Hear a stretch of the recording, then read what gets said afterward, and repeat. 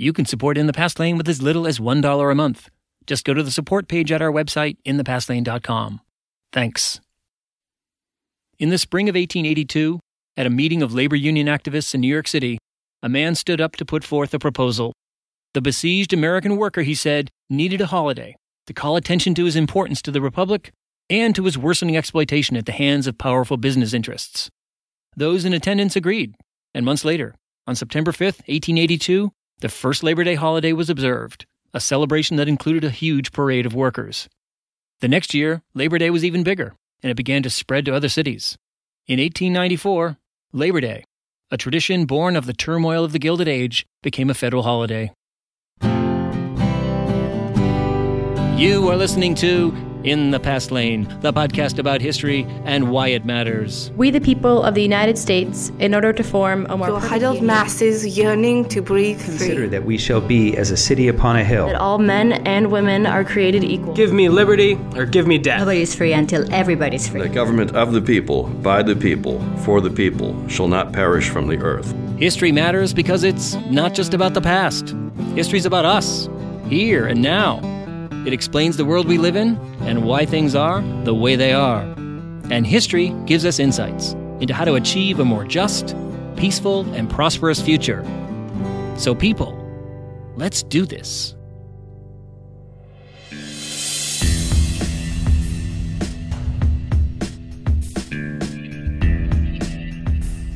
Hi there, everyone. Welcome to In the Past Lane, the podcast about American history and why it matters.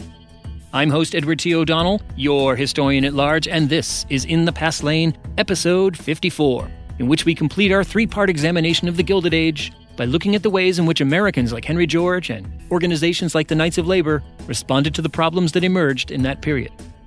We are coming to you this week from the Progress and Poverty Studios, located in central Massachusetts. You can learn more about me, this podcast, and our guests at our website, inthepastlane.com. And on Facebook, Twitter, Instagram, and YouTube. The maven of the mixing board is our wonderful executive producer, Lulu Spencer. So what's happening at In the Past Lane this week? Well, my college is on spring break this week, which is always a welcome respite from the demands of the semester. I still have plenty to do this week, but none of it, I'm pleased to say, involves teaching classes, grading papers, or attending meetings, especially the attending meetings part. Probably a good 2/3 of what I'll accomplish this week is related to the podcast. I've got some terrific episodes coming up, including conversations with Ann Bailey about her new book, The Weeping Time, that tells the story of the largest slave auction in U.S. history that took place in 1859. I'll also speak with Ed Ayers, who some of you probably know from the great history podcast, Backstory. He's just published a new book titled The Thin Light of Freedom, The Civil War and Emancipation in the Heart of America. And starting next week, and this time I really mean it, I know you've heard me mention this before in the past, you'll see the first installment of our new weekly feature, The Pit Stop. These will be 5-minute pieces that tell you what happened in history this week. Okay, let's get to our main feature. But first, 3 quick requests. Please consider supporting the podcast by visiting our support page. There you can find a Patreon button or a PayPal button. Your support helps us pay some of the expenses associated with producing this podcast. Please subscribe to the podcast at Apple Podcasts, Stitcher, Overcast, or wherever you access your podcasts, and leave a starred review. And please help us build our listening community by telling your friends about In the Past Lane and giving us a shout out on social media. Thanks. Okay, people, grab those protest signs and put on your marching shoes. Your journey in the Past Lane begins now.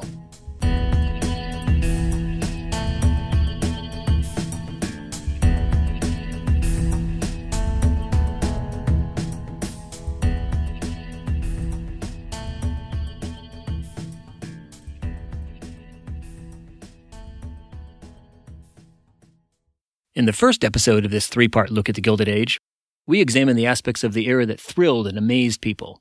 All that new technology, westward expansion, and a booming industrial economy. These and other features of the last third of the 19th century suggested that it was indeed an age of gold. But in our second episode, we explored the reasons why many people found the Gilded Age a deeply unsettling period. They argued the gold was a mirage, or at least a facade. It was just a thin layer of gold that covered the roiling social unrest being driven by increased inequality, rising poverty, record numbers of strikes, and the emergence of powerful corporations run by men they called robber barons. In this episode, the final one in the series, at least for now, we take a close look at the way Americans began to respond to the problems that emerged in the Gilded Age. So let's start with an important clarification.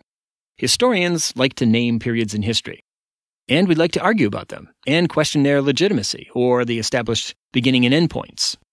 And this tendency to name historical periods is reinforced by the people who write history textbooks, including yours truly. I always remind my students that history doesn't happen in chapters. The U.S. didn't fight a civil war in the 1860s, then get about the business of Reconstruction, then move on to westward expansion, and then plunge headlong into industrialization and urbanization and mass immigration. All this stuff is happening at the same time. Reconstruction is happening at the same moment that the nation is expanding westward, industrializing, urbanizing, and all that. Chapters and periodization are necessary evils. They help us focus on particular historical developments. But we always need to remember that many historical developments unfold at the same time. And so it is with periods of history known as the Gilded Age, roughly 1870 to 1900, and the Progressive Era, roughly 1900 to 1920.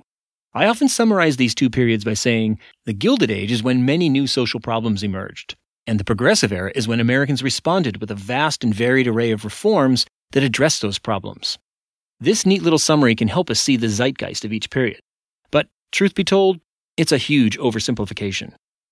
And one of the goals of this episode is to complicate our understanding of the Gilded Age by examining the many reform movements that emerged in this period that challenged the power of big business, tackled poverty and inequality, and pushed for a revitalization of American democracy. All this before the dawning of the Progressive Era around 1900. So before we dive into this exploration of the ways that Americans mobilized in response to the social, economic, and political challenges that emerged in the Gilded Age, let's step back to place this effort in the wider context of American history. Essentially, what you see throughout much of the Gilded Age is wide agreement that something is wrong, or at least that there are troubling trends in American society that require solutions. But there's no agreement about precisely what to do. Ultimately, what occurs is a profound reordering and redefining of key elements of American political culture. In its simplest form, it went like this. Back in the late 18th century, the founders agreed that the greatest threat to liberty was power, and the greatest source of power in any society was the government. And governments, they believed, always tended towards tyranny and the trampling of people's rights. But you still need a government. So the solution was to create a republic with as weak a government as possible. Liberty would flourish so long as the power of the government remained minimal and decentralized.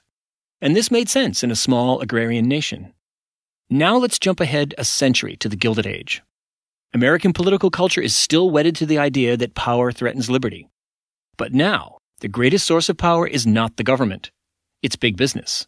In a word, men like John D. Rockefeller and Andrew Carnegie possessed extraordinary power, and they were using it to bend the political system in their favor, over the needs and rights of everyday Americans. Their power was far beyond anything the Founding Fathers could ever have imagined.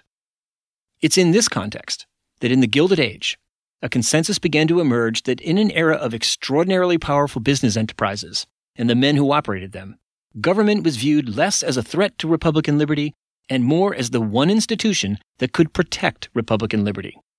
The government needed to be strengthened to rein in the power of big business, and more broadly, to address problems like poverty, ignorance, and poor health. This notion of a stronger state, in the service of the people, is the core idea of what's known as social democracy or progressivism. And it was catching on, not just in the U.S., but also in every other industrializing society in the world in the late 19th century. So how did this idea catch on in the Gilded Age? One source of this popularization of progressivism was the work of intellectuals, people who wrote books and gave speeches that tried to do two things. One, diagnose the source of the problems facing Gilded Age America, and two, provide a prescription or a solution to them. One of the first of these figures to emerge was a man named Henry George. He wrote one of the best-selling books in this period that sought to address the problems that plagued Gilded Age America. So who was this guy? Well, Henry George was born in Philadelphia in 1839, but he moved to California as a young man. And despite having only a sixth-grade education, he became a very successful journalist and editor in the newspaper industry. In the 1870s, a decade marked by a severe economic depression, George grew increasingly concerned over the growth of inequality in America. So in his spare time, he wrote a book on economics, or what in the day would be called political economy. The title of this famous book was Progress and Poverty. and it perfectly captured the great dilemma of the period. Why, amid so many signs of economic progress, did poverty increase? Why wasn't everyone benefiting from the roaring industrial economy of the Gilded Age? Why was it that only a select few individuals flourished, like William K. Vanderbilt or J.P. Morgan? Here's how George explained the problem, using a very fitting image of a wedge used to split wood. He wrote, "It is as though an immense wedge were being forced, not underneath society, but through society. Those who are above the point of separation are elevated, those who are below are crushed down." Henry George warned that the very fate of the American Republic was at stake. He wrote, "This association of poverty with progress is the great enigma of our times. It is the riddle which the Sphinx of Fate puts to our civilization, and which not to answer is to be destroyed." For Henry George, the answer to this riddle was rising monopoly power. By monopolizing land, resources, and large sectors of the economy, rich and powerful interests were becoming richer and more powerful. As they did, they became more powerful than democratically elected leaders. In effect, they became a new American aristocracy, every bit as privileged and entrenched as that in Europe.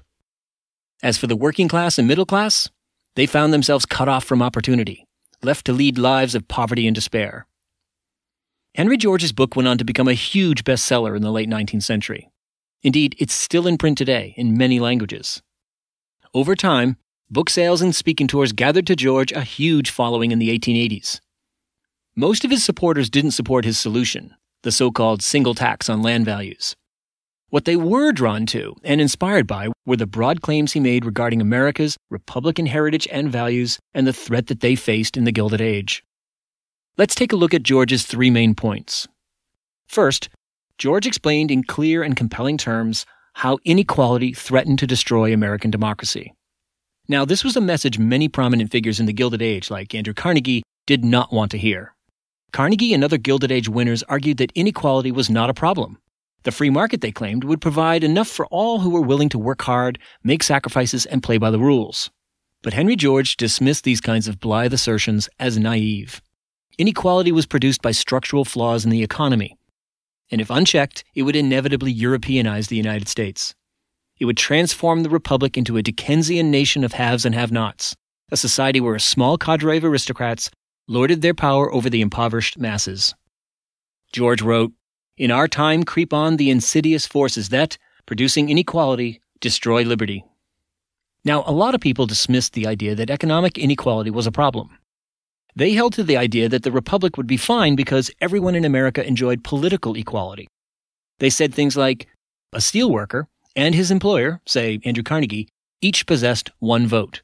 Therefore, they had political equality. But Henry George declared that political equality alone was no longer sufficient to ensure Republican liberty in the modern age of factories and wages. Here's what he wrote. "It is not enough that men should vote. It is not enough that they should be theoretically equal before the law. They must have liberty to avail themselves of the opportunities and means of life." In other words, there was an economic dimension to Republican citizenship and democracy. Social reforms had to be enacted to ensure that all people enjoyed a decent standard of living. Henry George's second point was a call for a renewed commitment to the common good. As in the early 21st century, where Ayn Rand and libertarianism have enjoyed a boom in popularity, the Gilded Age saw wealthy and successful Americans celebrate individualism as the supreme Republican ideal. Now, Henry George was no socialist, and he acknowledged the importance of individualism. But he also argued that there were other Republican ideals, like the common good, that simply could not be ignored. Promoting the common good, argued George, was especially important in a modern industrial society, where people's lives were increasingly interconnected. In such a society, wrote George, quote, "the well-being of each becomes more and more dependent on the well-being of all, the individual more and more subordinate to society." A true Republican society was one in which the greatest number of people had access to good jobs, decent wages, humane housing, and effective schools. As Henry George said, quote, "we all might have leisure, comfort, and abundance." And finally, George's third point, he argued that the government needed to be empowered to enact measures that would reduce inequality and promote the common good. George acknowledged that the Founding Fathers believed limiting government power was essential for the preservation of Republican liberty. But he contended that Madison, Jefferson, Washington, and the others thought as men living in a small-scale, rural society. In that context, it made sense to have a weak government. But now, a century later in the Gilded Age, the U.S. was a modern industrial society. And in that context, a weak, laissez-faire government was no longer appropriate.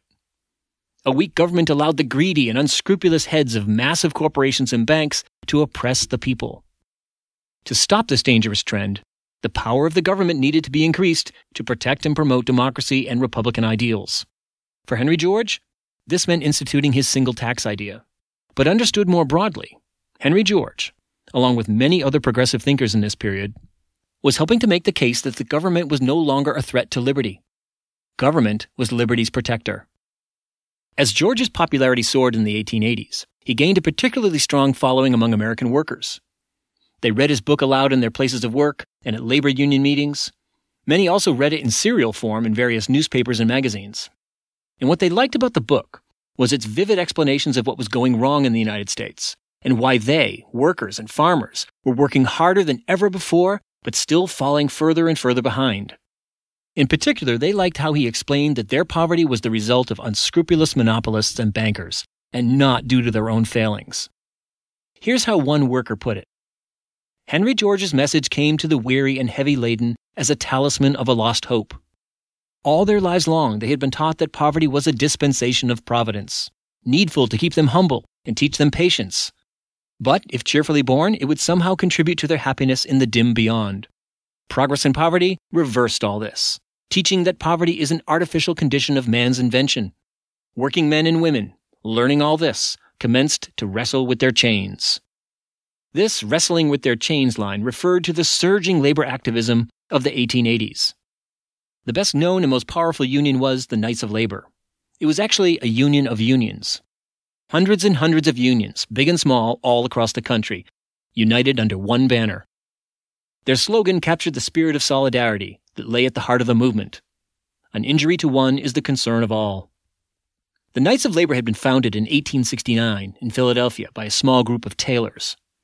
Originally, it was a secret organization because the workers feared their employers. But secrecy and a severe economic depression in the 1870s sharply limited the growth of the Knights of Labor. Nonetheless, by the late 1870s, the union had several thousand members. And in 1878, the Knights drew up a constitution that neatly summarized their philosophy and goals, among them securing for workers, quote, a proper share of the wealth that they create.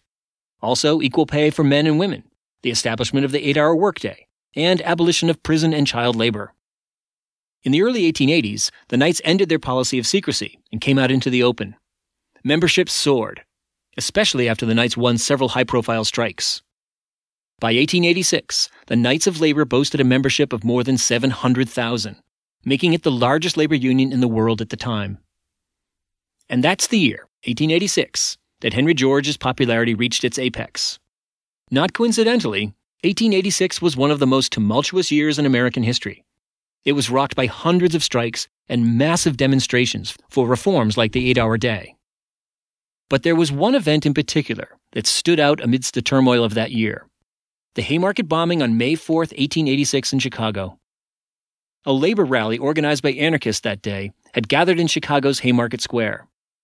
As it began to break up, a large squad of Chicago police moved in. Suddenly, a bomb landed among them and exploded. The blast and the ensuing panic left 7 policemen dead or dying, along with 6 workers.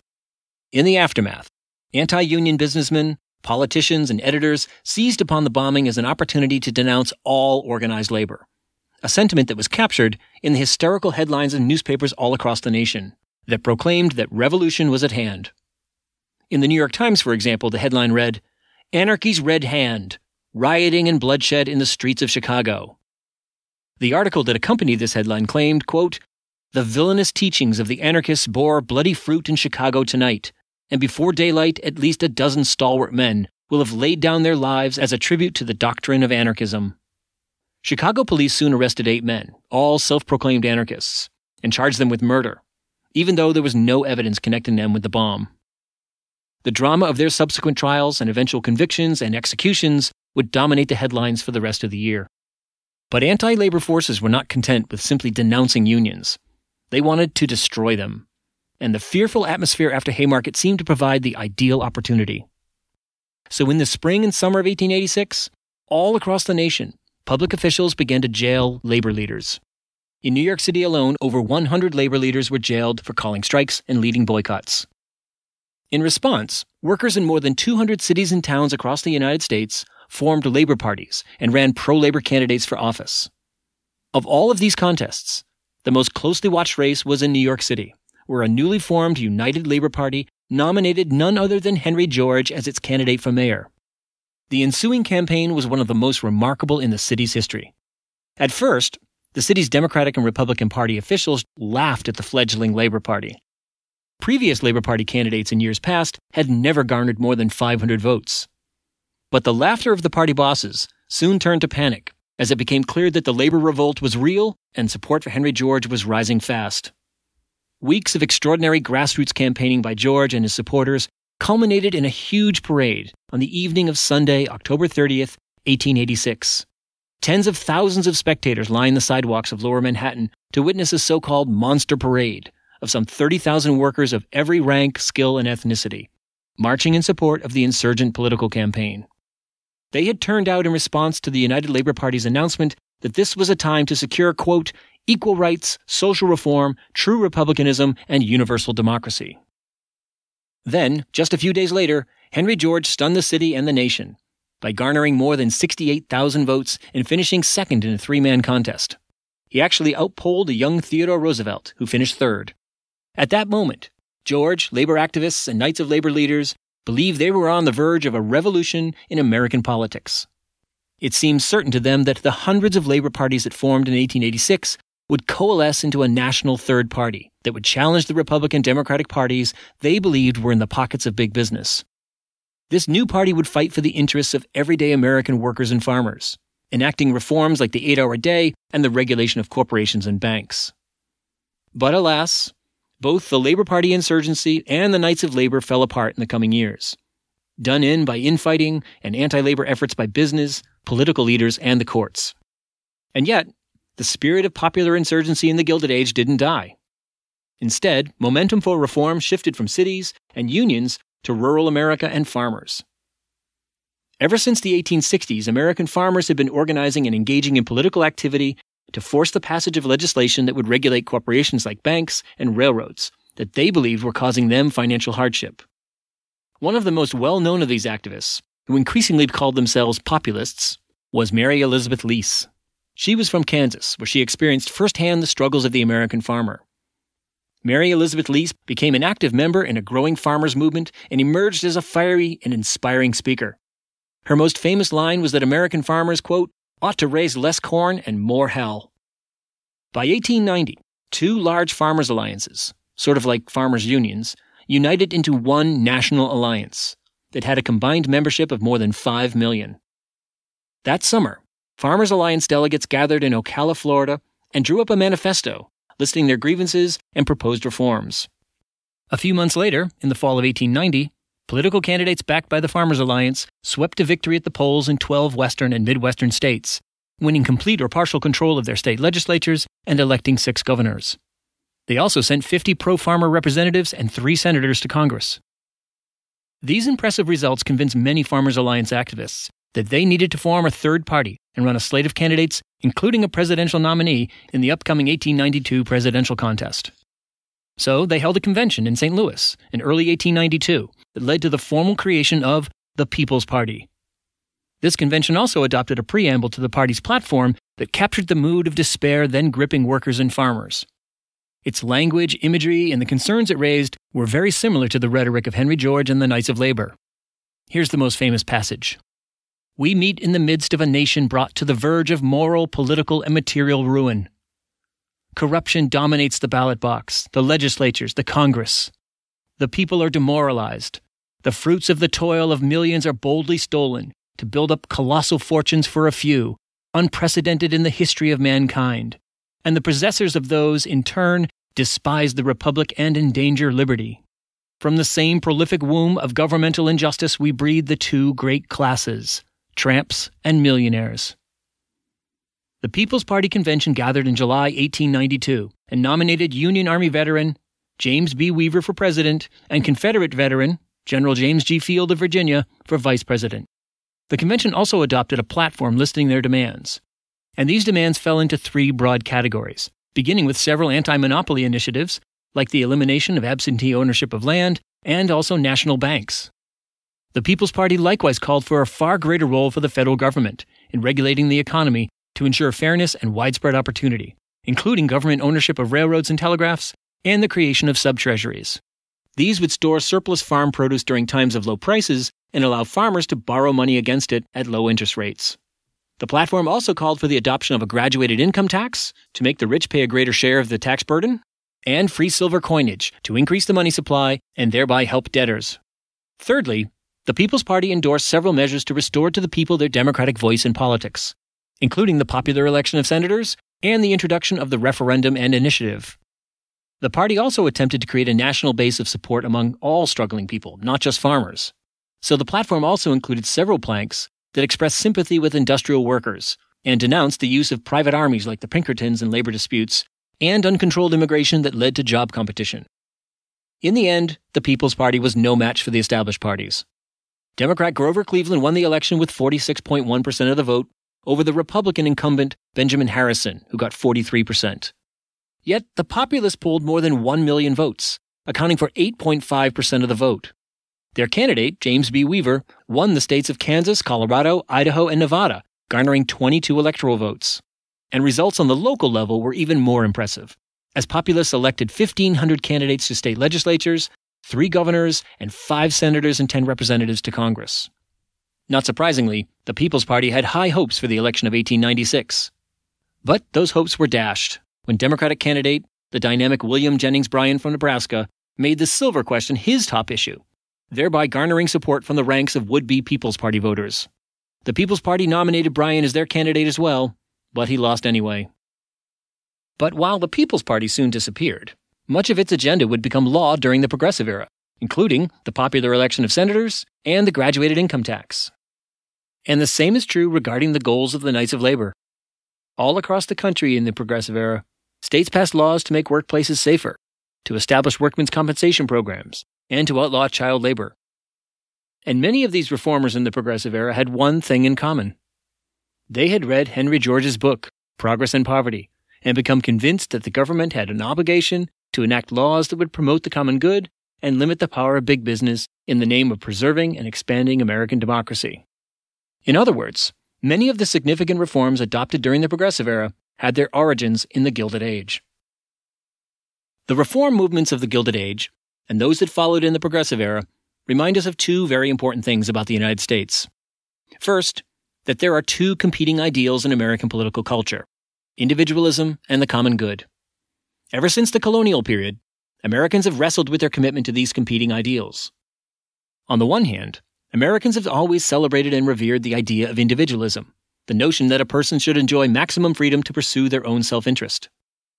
But on the other hand, Americans have also celebrated and revered the ideal of the common good, the idea that it's in our interest to enact laws and policies that provide opportunity, empowerment, and protection for large swaths of American society. These ideas are not opposites. We don't need to choose between them. Much of American history has been marked by efforts to find the right balance.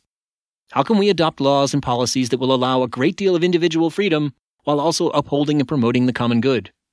How can we, as people asked in the Gilded Age, allow the capitalist sufficient freedom to operate his business while also ensuring that his employees work a reasonable number of hours in safe conditions to earn a living wage? Reformers in the Gilded Age looked around and saw that the pendulum that swings between individualism and the common good had swung way over to the individualism side. And so they launched reform efforts to move that pendulum back in the direction of the common good, towards something closer to an even balance. And that effort to strengthen the common good was renewed in the 1930s with the New Deal and in the 1960s with the Civil Rights Movement and the Great Society. The second thing that these reform efforts in the Gilded Age and Progressive Era remind us about is that virtually everything that we cherish in the United States, and I don't mean many things, I mean pretty much everything. Every right, every institution, every law that we cherish is the product of struggle. None of our laws, institutions, and rights fell from the sky. They were fashioned by the hard work, sacrifice, and vision of Americans who organized and marched and fought to push the nation to live up to its ideals, to get closer to the ideal that all men and women are created equal and are endowed with certain unalienable rights. In the Gilded Age, Americans like Henry George and Mary Elizabeth Lease and many others looked past the gold and glitz and saw problems they believed were moving the United States away from its ideals of liberty, democracy, equality, and justice. And so they launched reform movements to force their nation to live up to those ideals.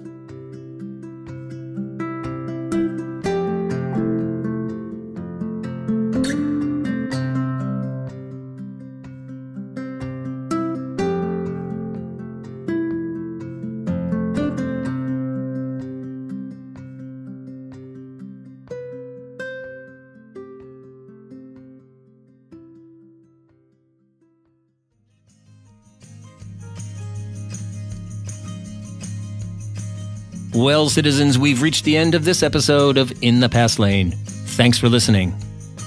Let me know what you think of this episode and this podcast. Send your comments, questions, and suggestions along via Twitter, Instagram, and Facebook. Please also leave a starred review, even just a sentence or two, at Stitcher, iTunes, or wherever you get your podcasts. Reviews are really helpful for attracting new listeners. Thanks. If you want to learn more about this episode's topic, you'll find it at our website, inthepastlane.com. There you'll find a show page that has recommended readings, links, and show credits. Thanks to all the terrific people who make In the Past Lane possible. Thanks also to the Free Music Archive, which supplied most of the music for this episode.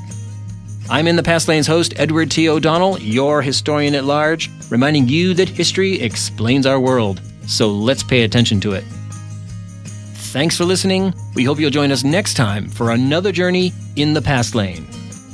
Hey, Lulu, are we getting more snow tonight? How the fuck should I know? Ask Siri.